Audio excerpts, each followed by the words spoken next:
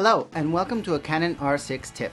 Today, how to connect your Canon R6 to your Mac via Wi-Fi. Super useful if you want to shoot tethered to your Mac or you want to download the pictures from your R6 to your Mac. The first thing you need to do is on your Mac, download the EOS utility from the Canon webpage. I've posted a link to the website in the description below. On the website, choose your camera, the R6, to download the appropriate software. After downloading, follow all the steps to install it on your Mac. When you've finished installing it, the most important step is to reboot your Mac. Make sure you reboot before connecting the R6. While your Mac is restarting, let's pick up our R6 to start configuring the Wi-Fi. Enter the main menu and go to the right until you reach the network section or the purple submenu. When you've reached it, press on Wi-Fi Bluetooth connection to set up a new connection. Here we're going to press on the second option that says Remote Control EOS Utility. It's the symbol of a computer. If you don't have your Wi-Fi enabled, it's going to tell you to enable it. Press OK. In the next menu, press on Add a device to connect to. After searching for access points, it's going to set up its own Wi-Fi network. If you continue with this option, you'll need your Mac to connect directly to the Wi-Fi of the R6. Given I'm shooting in a studio or at home, what I want is the Mac and the R6 to connect to the Wi-Fi that I already have set up. So I'm going to press on Switch Network. You can skip this if you want to have a direct Mac to R6 connection. After pressing Switch Network, it's going to search for available Wi-Fi networks. Press on your network out of the list. Use the available keyboard to enter the password of your Wi-Fi network.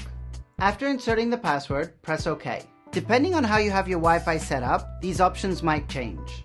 I leave IP address setting to auto, and given I don't have IPv6, I have this to disable. When it's connected to the Wi-Fi, it's going to say Start Pairing Devices. Let's go back to our Mac, which should have restarted by now. On your Mac, make sure your EOS utility is up and running. It should have an icon on the top. If it is, press OK on your R6. If you're connected to the same Wi-Fi, on your Mac, a pop-up notification will appear saying it found the R6. Press on it.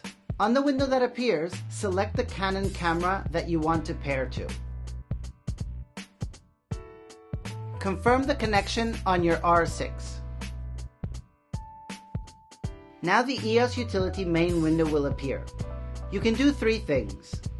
You can download images to your computer, you can do remote shooting or tethered shooting, and you can set some camera settings like date, time, IPTC information, or copyright information. Let's start by downloading images to your computer. There's two options here. The first one is Start Automatic Download, which allows it to download all images on your R6, or the Select and Download option, which I'm going to click on. Here you'll see a list of all the pictures that are on the SD card of the Canon R6. You can select a couple of them and press download for them to be downloaded to your Mac. You can choose which folder, and when you press OK, it downloads. Do note that I've found downloading over Wi-Fi, even with a strong signal, to be extremely slow. For you to see how slow, I haven't sped up this part of the video. This is actual time of how long it's taking to download the pictures. Much slower than when you're connected with a USB cable. If you want to connect via USB, please see the other video that I've done on how to do this. So you probably noticed that I put a timer under there. So it took the R6 49 seconds to transfer 2 JPEG files. Each one taken with L quality, so more or less 5 megas each. 50 seconds for 10 megabytes. If you are transferring RAWs, this will be nearly impossible.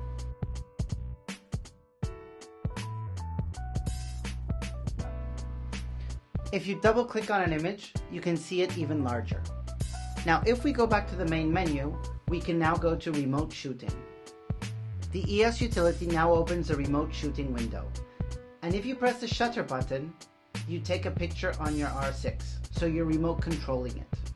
One thing frustrating about this is after taking a picture, if you have it to automatically download to the Mac, you have this yellow bar here and you cannot do anything while the Mac is downloading the picture from the camera. So you cannot even change the settings. You have to wait until it downloads and then you can. You'll also see on this window that you have several settings that you can change, like aperture, white balance, drive, metering mode, ISO, and another interesting function is the live shoot mode. If you press on it, a new window appears where you can see what the camera is seeing. You also have options to change the white balance, either to a picture that you already have, or using the eye droplet to a white area on your picture. Given I don't have none, it doesn't look very good. And beneath it, you also have this area to configure your autofocus settings. You also have a depth of field preview button, and on the bottom, you can have a luminance histogram or RGB. I hope you found this tutorial useful. There's plenty more coming on the channel, so feel free to subscribe.